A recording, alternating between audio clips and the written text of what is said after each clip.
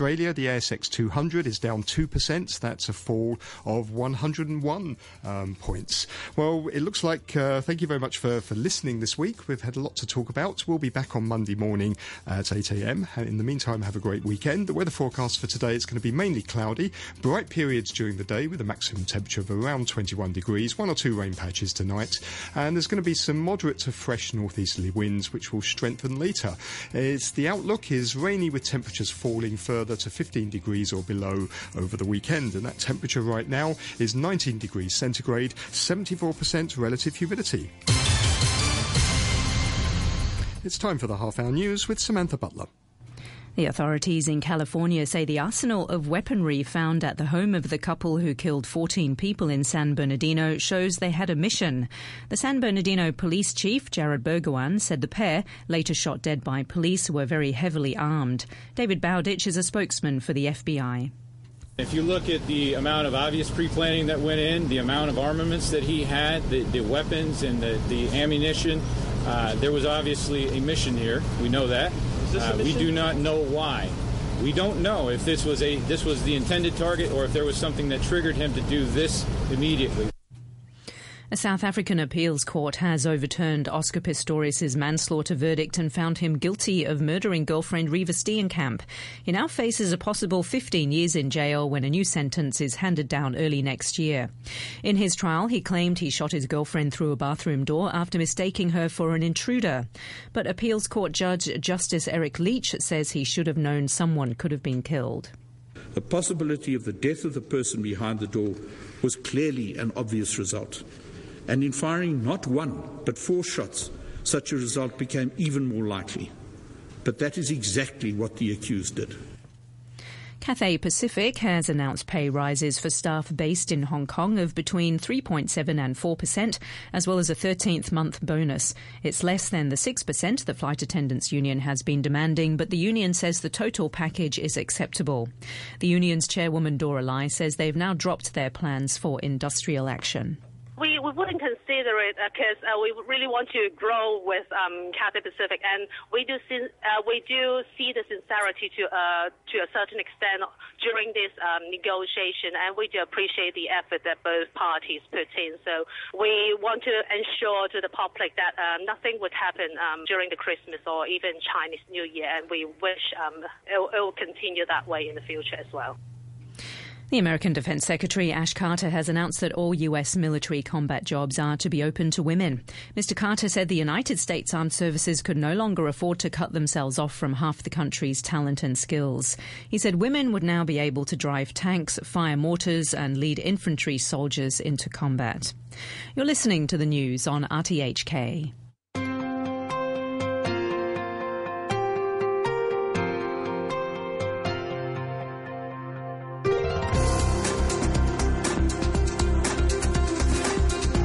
Good morning, welcome to Backchat. I'm Hugh Chiverton. Your co-host today is Danny Gittings. Danny, good morning to you. Good morning. We're talking mostly today about the state of the judiciary in Hong Kong. Former permanent judge of the Court of Final Appeal, Dennis Litton, in a speech this week strongly criticised the operation of our legal system for its obscurity, irrelevance and lack of discipline.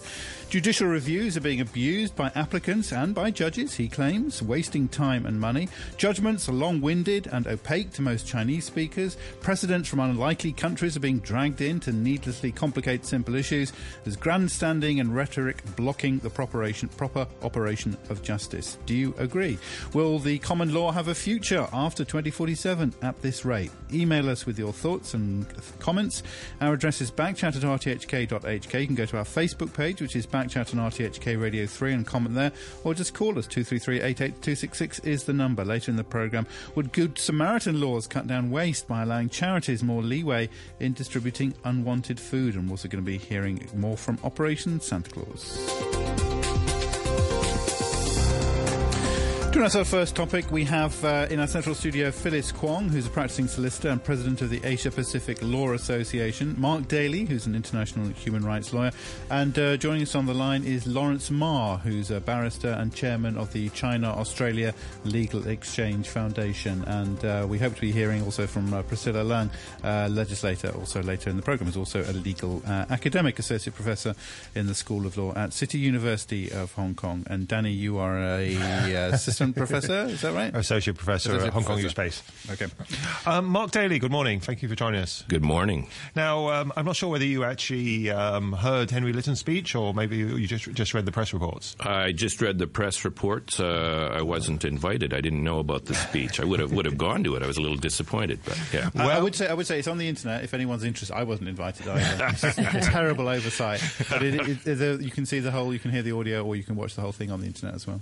Now, as Hugh said in the introduction, he has some pretty strident things to say about judicial review cases in Hong Kong. The courts have been misused to challenge government policy. All these precedents have been cited from obscure Commonwealth countries, and the courts have been basically far too accommodating to applicants like yourself. I mean, you probably brought some of the cases he criticised. I don't think so. No, I don't think mine weren't on his hit list. Well, if you give him a bit more time, I'm sure he'd get to them.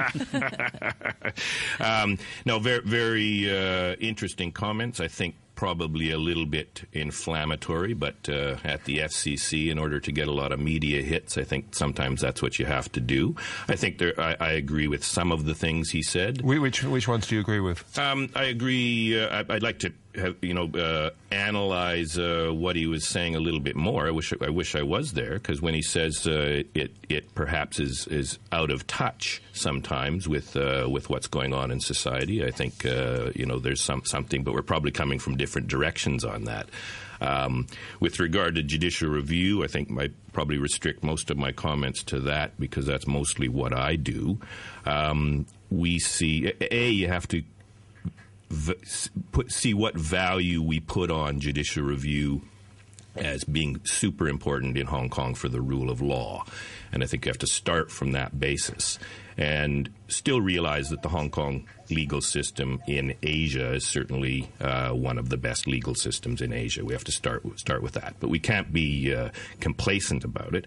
From our perspective, and certainly the public law practitioners, we see over the last, I think there was statistics a couple of years ago showing that the number of applications are on the rise, but the number of cases getting leave is on the decline. For non-lawyers, let's explain. Leave is the process by which the court actually agrees to hear the case, basically. Right. It's like a filtering process. So the number, it seems like the threshold, it's getting more difficult to get a case to a full hearing. Because that's the reverse of his argument. He's saying the courts are too willing to hear these cases, and when they do hear them, they spend far too much time on them. Right. So I wish I brought the article along. I think it was probably a year or two ago, but it had the statistics there and showing that the number of cases getting leave and certainly is lower. And certainly that's been our experience. I can tell we've discussed it in the public with public law practitioners, saying we're not getting any dumber.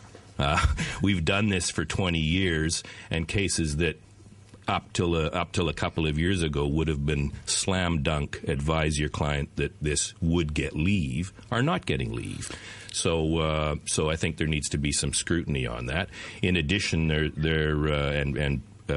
I'm by nature conspiracy minded. We see some judicial techniques to make things more difficult to even get to a full hearing. I mean, there's judgments out there now, whereas previously in my 20 years here, the application process for legal aid was considered a legitimate excuse for basically you have to wait for that to get legal aid to take the case to court. Now that's being questioned. So cases being thrown out, what in my view, meritorious cases on a technicality, on delay grounds. Okay, let's bring in another of our guests, Lawrence Ma, barrister and chairman of the China-Australia Legal Exchange Foundation. Now, am I right, in the past you have actually publicly expressed concern about some of the use of judicial review in Hong Kong? Yes. So do you agree with Henry Litton's comments then? Well, I think the problem really lies with the legal aid council, because under Section 4 of that ordinance, when you apply for legal aid, there is a panel to approve and to investigate whether there's a prospect of the application. And those people who assess the applications are practicing lawyers. Now, these lawyers would also get work from legal aid, so that there would be, I would foreshadow a situation where there might be a conflict of interest. Okay, let's just step back a moment, because you're talking about how you think the money system doesn't work in the best way. What you presumably mean there is that some cases, judicial review cases, have been approved for legal aid that you think shouldn't be, and that may be one of the reasons why there's more judicial review in the courts. Yes, but once it got legal aid and it enters the system, there is, as Mark has correctly pointed out, there's a leave application, and the court has to deal with the leave application. I mean, in the case of Yvonne Leung against this chief executive and the chief secretary of administration, I think it took about half a year for that to be dealt with. Do you think the legal, as Henry Litton said, Hong Kong's legal system is being misused by litigants in some legal aid cases? He suggested Yvonne Leung was only bringing the case so it would look good on her CV. Well, I do, because, I mean, as I said, that the chief executive, being put as a putative defendant, shouldn't be involved, and the whole reason for putting him as a putative defendant is to attract public media attention. And he also said that Hong Kong courts were citing too many case precedents from obscure countries we've hardly ever heard of in Hong Kong, and he mentioned various countries in Africa like Ghana and Lesotho, and what is their relevance to Hong Kong? Would you agree with that, Lawrence Mark? Well, I agree, because to a certain extent, for example, cases like the European Court of Justice, those cases would based on their own legislations, which we do not have. Now, there's different social settings to these cases. So if you draw reference to those foreign precedents, you have to have a scrutinizing eye to take into account that the social situation is different. Okay, Phyllis Kwong, good morning to you. Good morning. Thanks for joining us. Do you agree with Henry Litton that the judicial review process is being abused? Well, to a certain extent, Mr.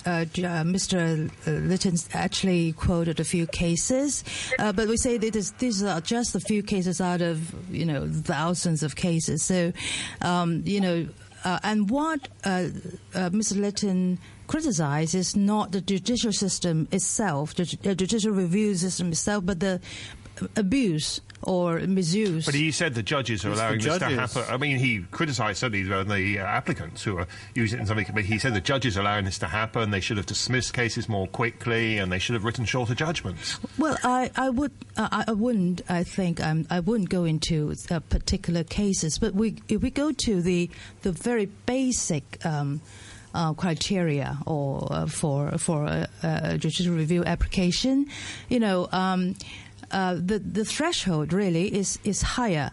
There are only three grounds that can be subject to judicial review. First of all, it is want or excess of jurisdiction. Secondly, it is procedural impropriety, and thirdly, it is unreasonableness. Unreasonableness is a lawyer jargon. Yes, so what does that mean? It doesn't mean the same, does it, in legal language as it does in ordinary language? And in the context of judicial review, the principle is what we call the Wensbury principle, which casts a very rather high standard of unreasonable. I think we have to be very careful here about going into the detailed categories of judicial review. But the basic point I think you're trying to make is that it is already quite difficult to succeed in a judicial review case. Yes, the threshold is high. Yes, and of course we have in our system, the application for leave process, which is a safeguard. So it sounds like you don't really agree with Henry Litton. I mean, you're saying that it's actually quite difficult to win a judicial review case case already. I'm glad Phyllis agrees with me. I agree with Judge Litton in the sense that the judge, it is at the end of the day, it is common sense, and by common sense, those few cases that he actually quoted could have been dismissed summarily rather than spending days and paragraphs. The judgment of Yvonne Leung runs to 26 pages and 63 paragraphs. Which could have been one page and say, dismiss summarily. We're not going to do that. I think that's Priscilla Leung, legislator, the Business and Professional Alliance for Hong Kong, and associate professor at City University of Hong Kong. Ms. Leung? Yeah. I personally, to a large extent, I agree with Mr. Henry Litton. In fact, at the Legislative Council, for some years, we have been discussing that the legal aid has been used in a way that the allocation of resources is not too fair, and the portion of legal aid has been largely allocated to judicial review, and also the system itself apparently seems to be the case that legal aid actually does not have a fair decision over different kind of cases. For example, I have been helping different cases like on language discrimination and others, very difficult to be approved. But if you go to like cases in relation to political agenda, it appears to some persons that it's much easier for them to go for the first step. So actually in the Legislative Council, we repeatedly raised oral requests to ask the Legal Aid Department to have to give an improvement of the system. That, like for example, the clients may not have the total power and determination of who is the lawyer. If you are using public fund, maybe they should follow the public hospital system. That different lawyers have the fair chance to take up the cases.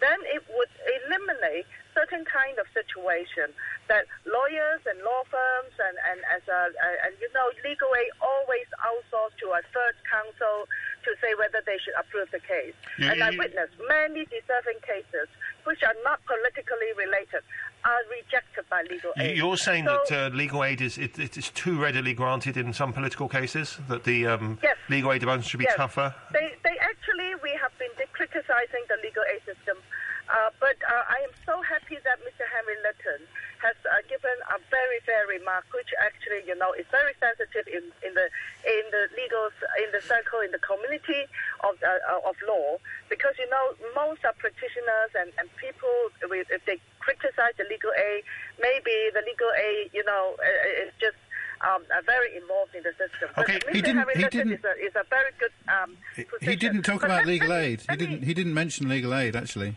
I know. So let me go on, okay? Like, for example, he quoted, these cases would not easily go up for judicial review if they are not getting the legal aid. That is a matter of reality. Okay, but let me comment some of the cases he said. For example, the cases he mentioned, like Yvonne Leung. And also I raised another case here, like, for example, the case on filibuster. If you study the common law principles across the jurisdiction, in fact, the case really has no case.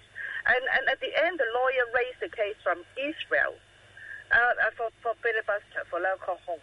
And the court also said, well, what's the application of this Israel case? Hong Kong is talking about common law, doctrine of common law, right? So, they try to build up the cases in order to attract public attention. Some of the cases should be handled in the Legislative Council. But because they raise it to the court has to play the role to make political decisions. So the court becomes controversial and different parties different people go to protest against the court. Priscilla, let me ask you about something else that Henry Litton said, because you've just raised the Israel case being cited in the Lung Kwok Hung case. Henry Litton also said that Hong Kong judges are citing, in other cases, too many precedents from overseas, and that they shouldn't be citing cases from these African countries, even though they're common law jurisdictions as well. He said, what have one of these got to do with Hong Kong? Do you agree? All these cases from other jurisdictions, even their common law, they only play persuasive force. That means only for reference. But he says they're wasting too much time on them. Do you agree they're wasting too much? Hong Kong like to refer to other jurisdictions for common law cases. I personally think the Hong Kong court cases, in particular, basic law is a very unique law. So basic law plays a role under a one country, two system. We should build up our own precedents, but we may not have enough precedents. If the cases are too far and too remote, like Israel and some African cases, I think Henry Litton has called for good attention, for attention from the public as well as from the court, that maybe when they consider other common law precedents, which only play persuasive causes, they may give a note. Hong Kong court also, we love to quote the UK cases because we are much closer to the UK precedents and others. But for African cases, I think it depends on the relevance and the case and the point in the case. Mark Daly, you questioned about the relevance of these cases to Hong Kong, but another general point that was made by Henry Litton was about the general what was I going to say about the applicability of cases like this. You're talking whether they are... applicability of other common law jurisdictions the courts may refer to, and it's quite... That's true. Well, the Hong Kong court like to refer to other jurisdictions. Okay, yeah. Let's Mark Daly come in on this point as well. On the use of precedents from other jurisdictions, I mean, I think you have to trust the judge to a large extent and the experience of the judge in being able to decide whether such and such a case is relevant or not. If the point that I don't know exactly what Justice Litton said on that, he referred to precedents from Ghana, Lesotho, I think Swaziland as well. So again, you have to look at the is the system similar to Hong Kong? I mean, Israel from I think we have quoted used an Israel decision one time, but it's a respected common law jurisdiction. Actually, sometimes the judgments are in Hebrew and they're hard to get translated. But never knew that.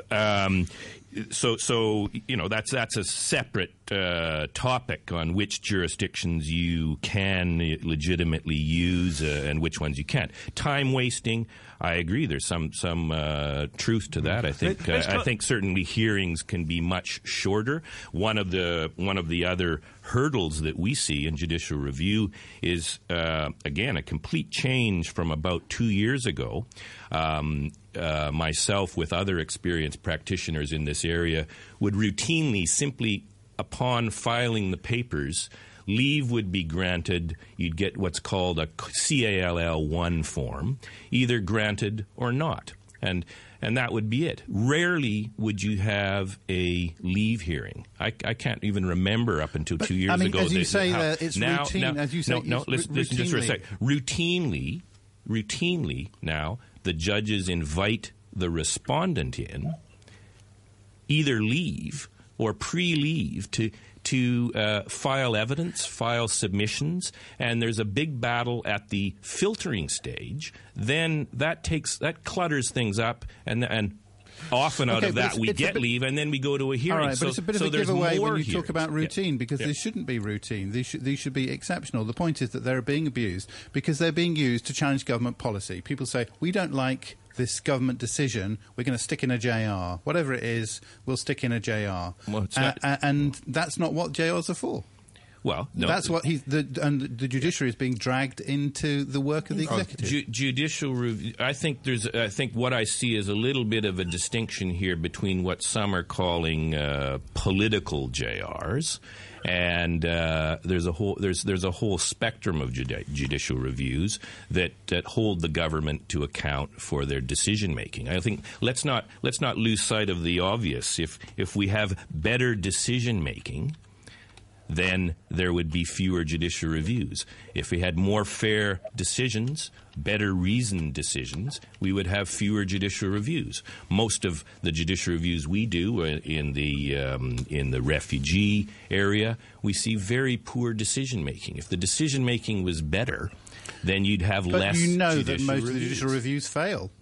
Most judicial reviews fail. The government is supported in most of them. Well, which I'm not suggests sure that there isn't so much wrong with it. Have to look at a year by year I have statistics. I've got them in front of me, and the majority fail. Please I'd like to see them. Yeah. But Well, Phyllis, they're available on the internet. But Phyllis Kwong, I mean, this applies to your injunction as well, doesn't it? And Henry Litton has also been very critical of dragging the judiciary into what should be political or should be public order things, and this is what he was critical of your injunction for exactly the same sin. Well, first and foremost, the court, I agree with Justice Litton saying that, the court is not concerned with politics or policy.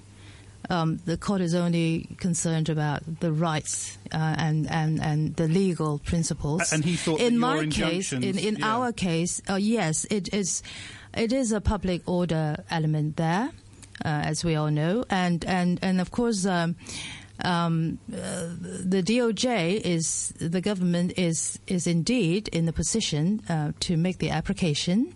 On the other hand, it does not preclude my clients, the taxi drivers, to make the application, and we did it. We did make the application, and we did got it with very reasoned reasons. I think the query that Justice Litton made was that why didn't the government take up the case? And I think it is actually a very good idea that the government take up the case so that my clients don't need to spend the money in the lawsuit for the public good, and also and the opponent, which Daily Mark is representing, got legal aid. Okay. That means they are fighting the suit without any cause. Whereas as my client, taxi drivers, doesn't have a lot of means, have to fight the lawsuit out of their own means, and which is very unfair. So what he's saying, but Henry Litton surely was saying that the judges should have said, "We're not going to deal with this. This is not our job." No. With the judicial reviews. No, it is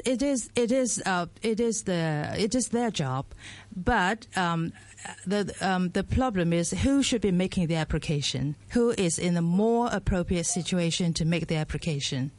That is a query Justice Litton made. Lawrence Ma, I'd be interested to hear your views on this because, in a sense, Henry Litton was quite even-handed. He said there are too many political cases, some being brought by what you might call the pro-democracy camp, but also Phyllis Kwong's case, which is basically a political case which should not have been resolved through the courts. Do you agree with that? No, I didn't say that. I didn't say that. No, I'm not saying you say that. It is for the court. It is who should be making, who would be in a better position to make the application. That's what Justice Litton said. I'm interested in Lawrence Ma's views on Justice Litton on that side. Okay. I'm a bit wary about Henry's comment on this because, if Phyllis's client is not making the application, the Secretary for Justice for the government should have made the application. The result is the same because it will have to go to court and the injunction has to be granted either way. It is it's hard to say that you get the court involved in political matters, but either way the court has to be involved for the injunction. So you don't like it when the court's involved in political matters when it's Democrats bringing in the cases, but when it's somebody effectively from the pro-establishment camp is okay? I'm not saying that. I don't know how you draw that, but I'm just saying it has to be resolved. Some of that has to be resolved by the court. What I'm saying is legal aid counsel shouldn't be granting cases that is unmeritorious, just like the Yvonne Leung case. Once it's gone to court, you can't do nothing about it because the judges handle it. You can't criticize the judge because the leave application is there, and they have to deal with it. But the point is to stop it at the Legal Aid Council, or to assess it properly at the Legal Aid Council. Priscilla Leung, we're coming up to the news, but if you want 30 seconds before the news. Priscilla Leung? Yes? Yes, you wanted to respond? I would like to compare the two kinds of cases. In fact, they are different. Miss Leung, you have 20 seconds. Do you want to do it? Do you want to hang on after 9 o'clock because we've got less than a minute before then? Okay, we're talking about Justice Henry Litton's comments about the state of law and the state of the judiciary in Hong Kong. If you've got anything to contribute, then drop us a line. Backchat at RTHK.HK. We'll be hearing thoughts from some of the listeners after the news at 9 o'clock, as well as talking about the issue of Good Samaritan laws and food waste. And hearing from Operation Santa Claus. We'll be hearing from what the Chung Hock Elderly Centre plan to do with the money raised by you in this year's campaign. The forecast before that, mainly cloudy, bright periods during the day, maximum temperature 21 degrees. 1 or 2 rain patches tonight, moderate to fresh northeasterly winds. The readings at the moment 19 Celsius with the relative humidity now at 73%. Back in 3 minutes. Intelligence agency, which in any case shouldn't have gone public. A government spokesman said Saudi Arabia remained an important partner in a crisis-ridden world. You're listening to the news on RTHK.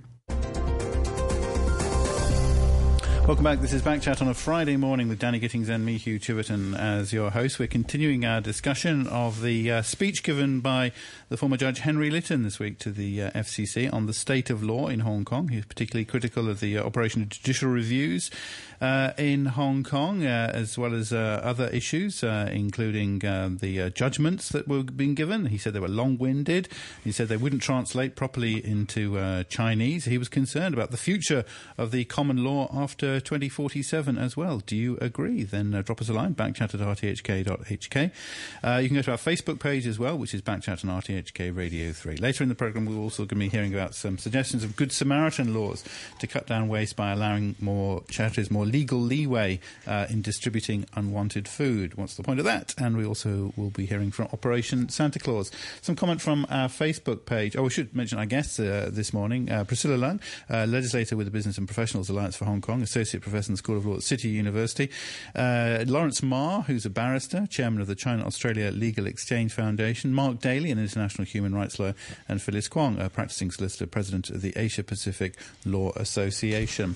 On our Facebook page, TC says, of course, the legal system can be used to challenge government policy. A 2013 court case that made one-way permit holders eligible to apply for CSSA is a great example of that. I believe things must be very desperate when Hong Kongers have to resort to using the courts to settle political disputes. I would also like to state that it's the right of Hong Kongers to have access to legal recourse. It's the court's decision on whether to take up the case. More importantly, maybe part of Justice Litton's statement shows that a Western-style legal system isn't compatible with a predominantly ethnic Chinese society like Hong Kong. Rod says, why do we keep trying to codify the law when the fairest and best legal systems were based on precedent setting like the decentralised common law? It's fair, flexible, it's competitive. Says Rod. And Henry says Dennis Litton is highly respectful in his profession, and his criticism hits the nail on the head. JR has been abused by opposition groups to make things difficult for the government. The claims are petty, irrelevant, with the case well known before submission of the claim. The end result is Hong Kong as a whole suffer in terms of efficiency and effectiveness. Time delay and increased cost and business build the likely cost of JR into their costing equation. This is not the core value of Hong Kong, which the opposition claims they try to protect. It's interesting to note that they don't now use senile women to submit the claim, as was the case in the Hong Kong-Macau-Zhuhai Bridge JR claim. That's the view of Henry on our Facebook page. Thank you very much. Priscilla Leung, we cut you off before the news. You wanted to come back on the use of the courts in political cases, and I think in particular the injunctions that ended the Occupy protest last year. Priscilla Leung? I think let's just compare the two groups of cases. One is judicial review. That mainly, before the handover, most of the cases are mainly dealing with the procedure we call unlawful procedure. We're not talking about whether the decision is fair or not, politically whether it's fair. But that is the perspective that when those judicial review cases have been launched out of that political unhappiness, okay? Whereas for the injunction for Occupy Central, I also hold the view that to apply for injunction for individual cases really is not a good way to deal with this kind of massive movement.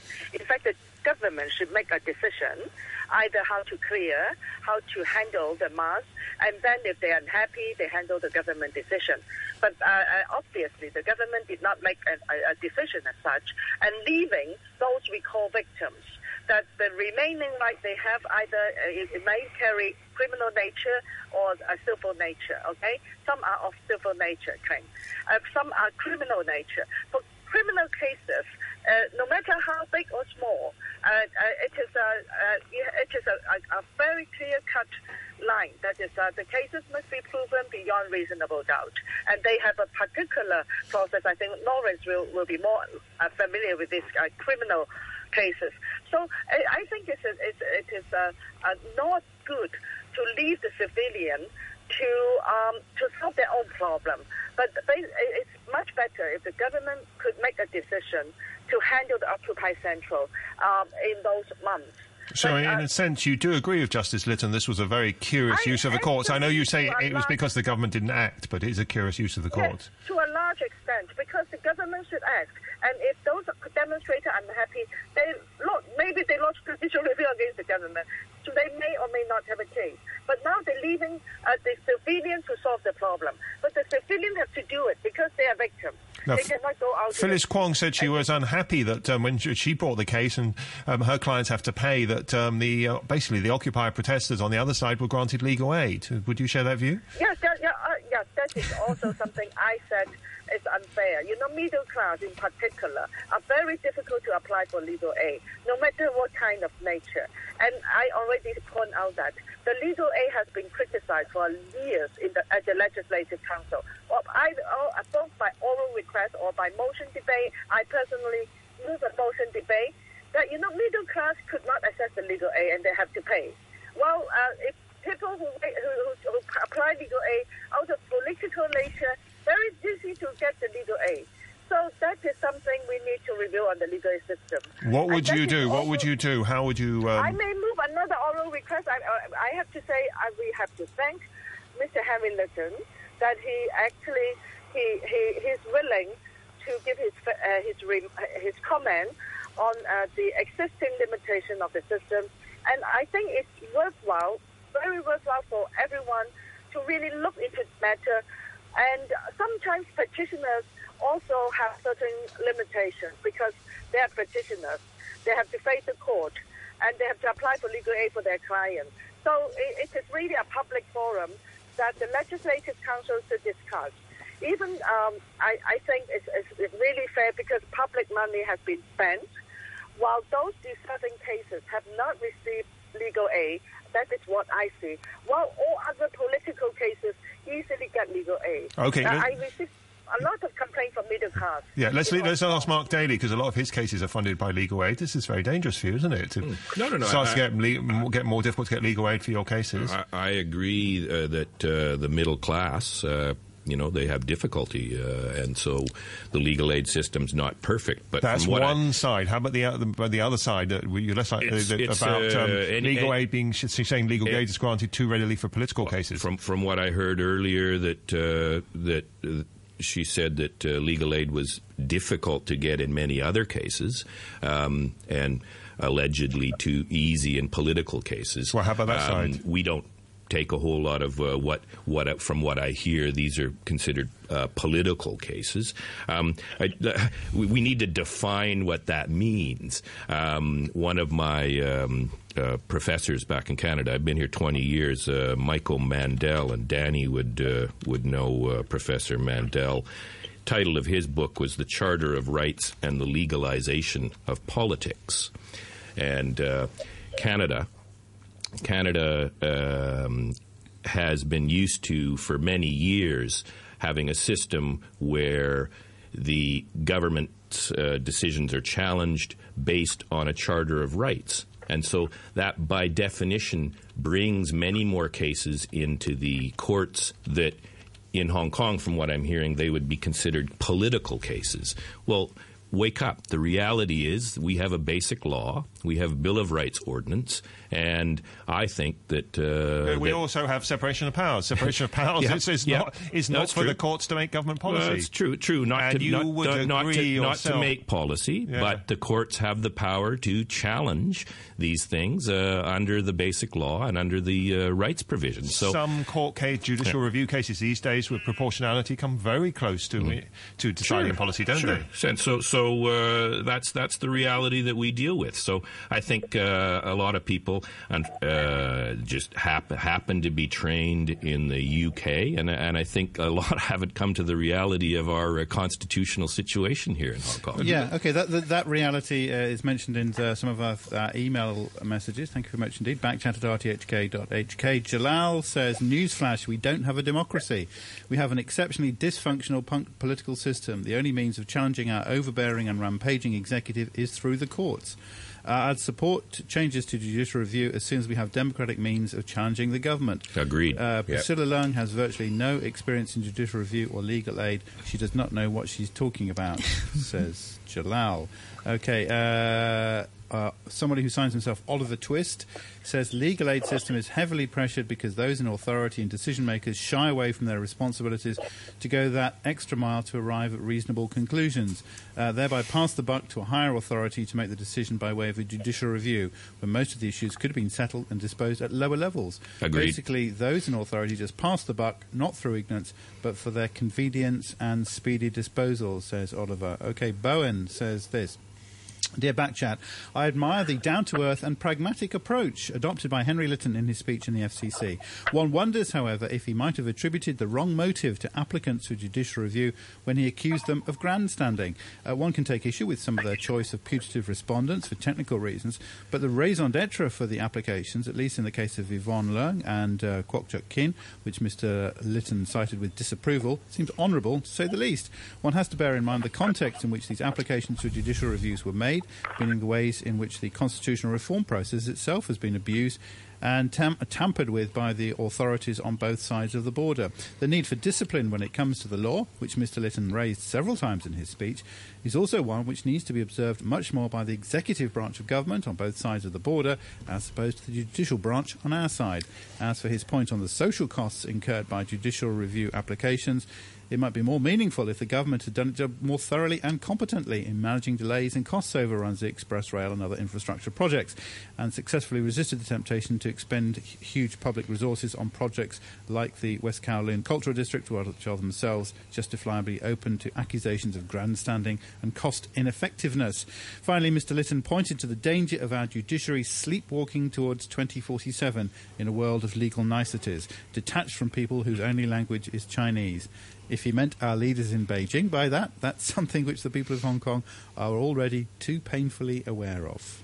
Lawrence Marr, we haven't heard from you for a while, and that point about sleepwalking towards 2047 is something we haven't discussed yet. Your thoughts on that? Well, I don't have a crystal ball, but it seems that thinking about Hong Kong's being the development of Hong Kong, economic development particularly, has been quite slack because of all these, some of these judicial decisions that has the effect of prolonging possible infrastructure construction projects, which also delays economic progress and lessen employment.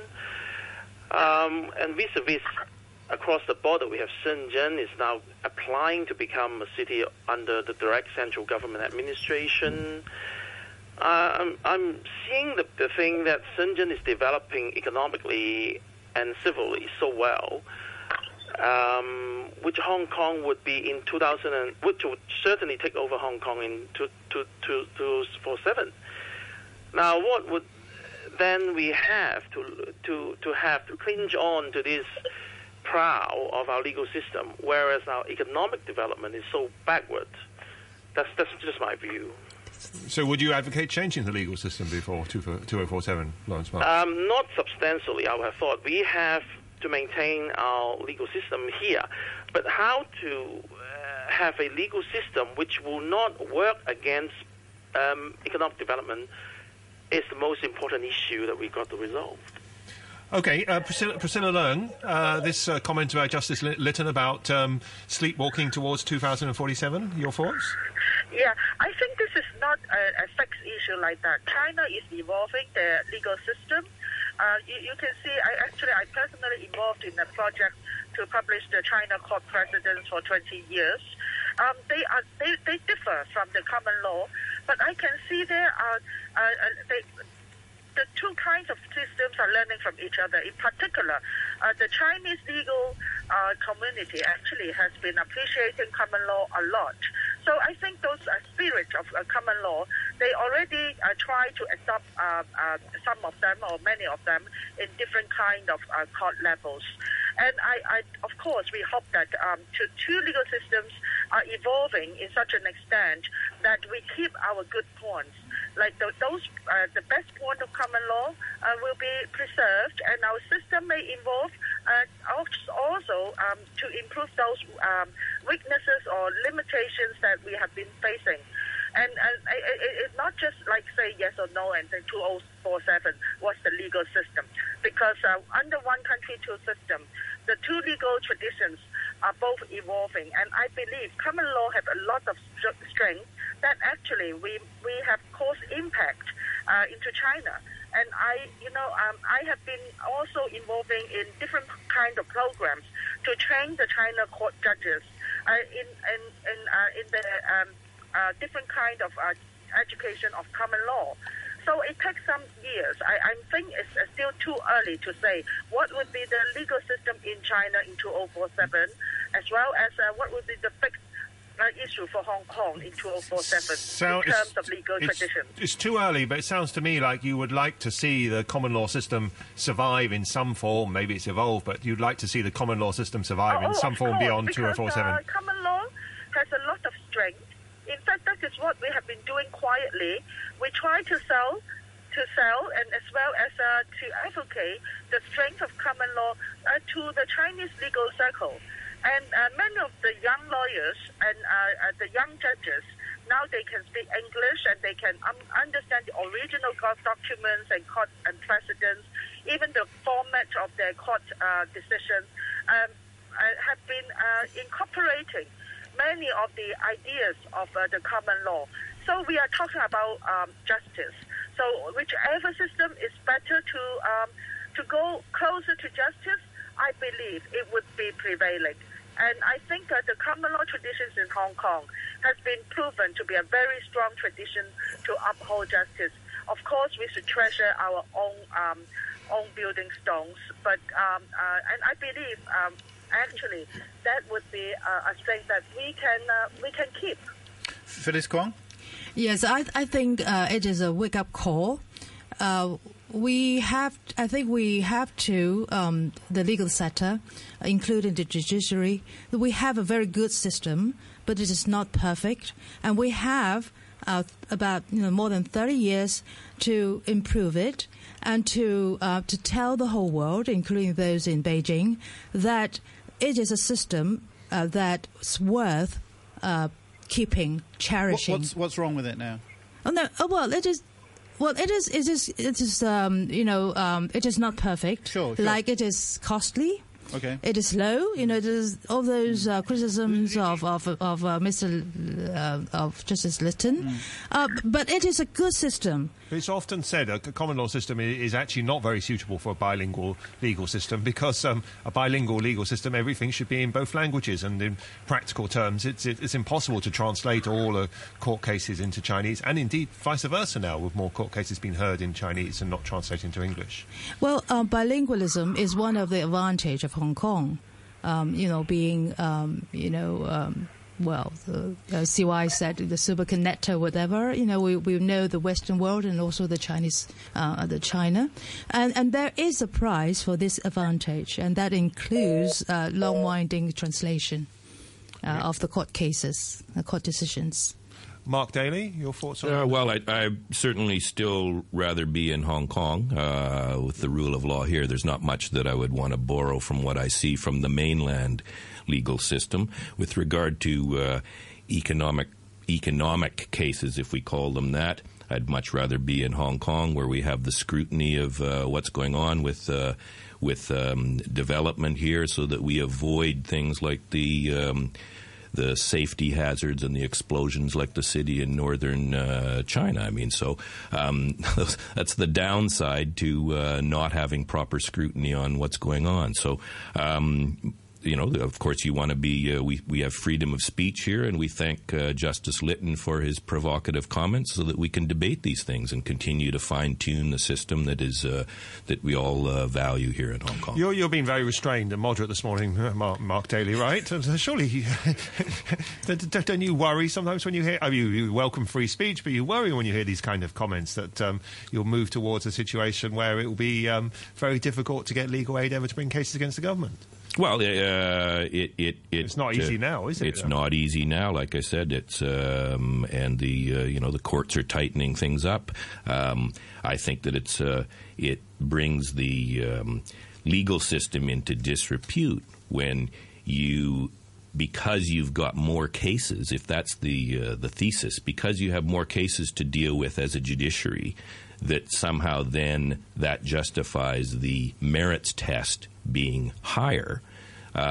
What I see on a day-to-day basis, what that means to me is client X is more likely to go back to his country and face torture, or such a family is going to be separated. I mean, yeah, let's do that if we have the judge explain the decision to the family that's going to be aggrieved by his decision. Well, the judiciary, I mean, Hong Kong's come a long way from where we were a few years ago in terms of how we handle refugees, haven't we? You must accept that. Yeah, well, exactly. But on the point of waste of resources, wouldn't be time to go into it. But I think, Danny, the number of test cases that we took, which were successful over the last 10 years to lead to the present system, would all be unnecessary if the government, after Prabhakar, had proactively put this system in place. So that's a perfect example to show that the government, by their inaction, they basically left it to the courts to incrementally decide for them to put a proper system in place. If the government had sat down in 2004 and put in a proper system, we would avoid about 15 judicial reviews over the years. We wouldn't have 10,000 asylum seekers here. We'd have 1,000, and we wouldn't have the problem that we have now. Lawrence Ma, I mean, you could argue that the government should be welcoming this.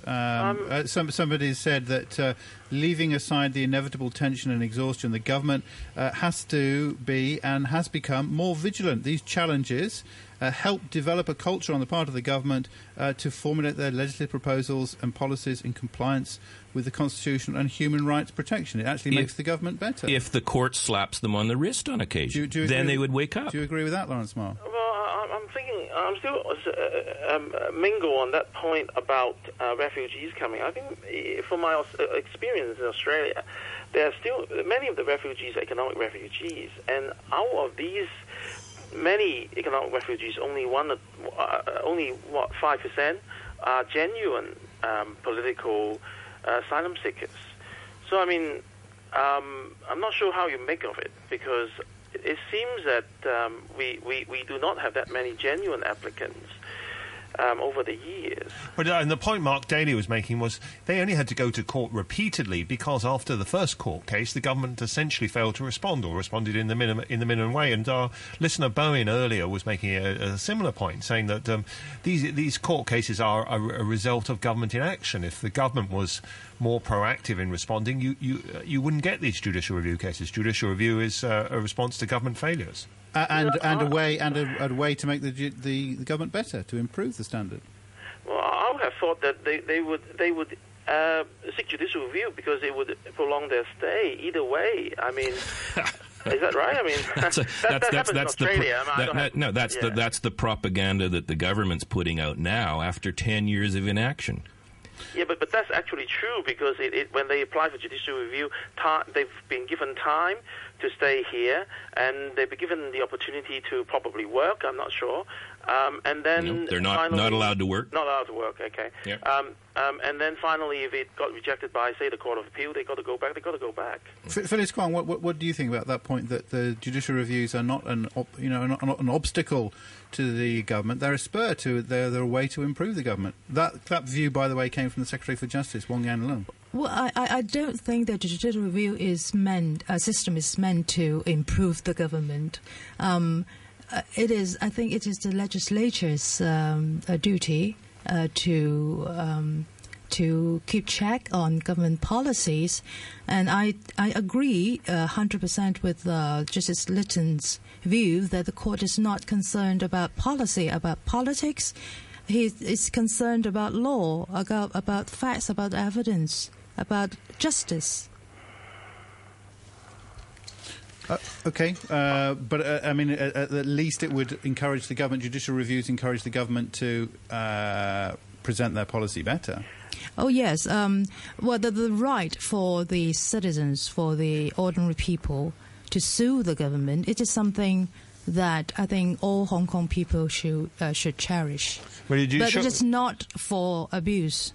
Surely you agree that sometimes the government, when it acts in matters of policy, can break the law, and that's what the courts are there for. Yes, exactly. The judiciary, the government, and the legislature, they all have their boundaries, and if they exceed their boundaries, it is for the courts to correct.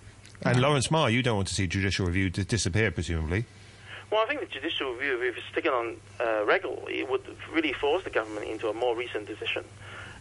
They will have to better reason the decision out, put it in writing, and justify on judicial review. But as to whether it would change the decision, that's another question. I don't think you can change the policy decision by the court. And that's not decided that way. The judicial review is not designed to change the policy of the government. Okay, well, Lawrence Ma, thanks for joining us this morning. Thank you to Phyllis Kwong, solicitor, president of the Asia Pacific Law Association, to Mark Daly, an international human rights lawyer, and earlier Priscilla Leung, legislator with Business and Professionals Alliance, and also associate professor in the School of Law at City University. Thank you all very much indeed. Finally today, to Operation Santa Claus, our annual fundraising campaign. This year, supporting 22 different charities. Among them is the Chung Kok Elderly Centre, which comes under the Women's Welfare Club, Western District, Hong Kong. Money raised by you will go towards buying a number of smart devices to show the centre's members how technology can improve their lives. Ian Pooler went along to find out more about the project, which is called I Am Smart. My name is Aaron Fong, and I'm the social work assistant of Chung Kok Elderly Centre.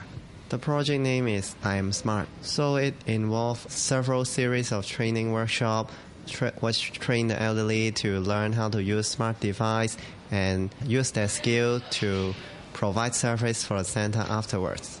What sort of applications might they want to use on these pieces of equipment? For application, I think the photo editing application, I think they would like to learn a lot about this.